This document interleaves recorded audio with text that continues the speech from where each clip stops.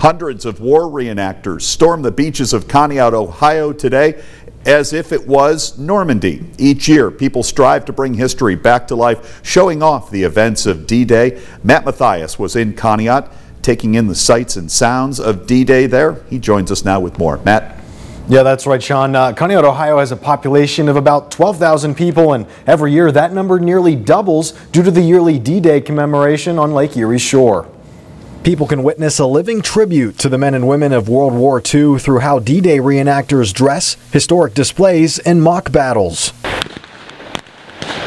Once it's all up and running, I forget kind of how cool this is, and I'll run into spectators who have come, we had some yesterday from Wisconsin, we have people who've flown in from California, and this is kind of the World War II Mecca. D-Day in Conneaut, Ohio features everything from weapons demonstrations, artillery fire, tours through camps, and of course, the battle on the beaches.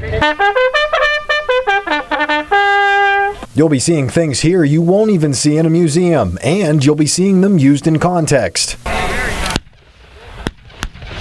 Both my grandparents served in World War II in different capacities, so it's for them. My brother, who passed away from cancer, this was one of his favorite events, so this is kind of celebratory to his life too, being here every year. I had two uncles that fought for Germany and died for Germany, and just do it out of respect for them and also for the Americans. Participants say this is their way of showing respect to the greatest generation, which is aging. It also serves as a great way to teach history to members of the public. I mean, the first time I ever did it, it was a little weird, because you're putting on this uniform and it's jarring sometimes, right? Because we're not just here to run around, we're here to really educate and to teach the public about what it was like during that time period, what were the different groups that were involved, and how did they actually operate during that time period.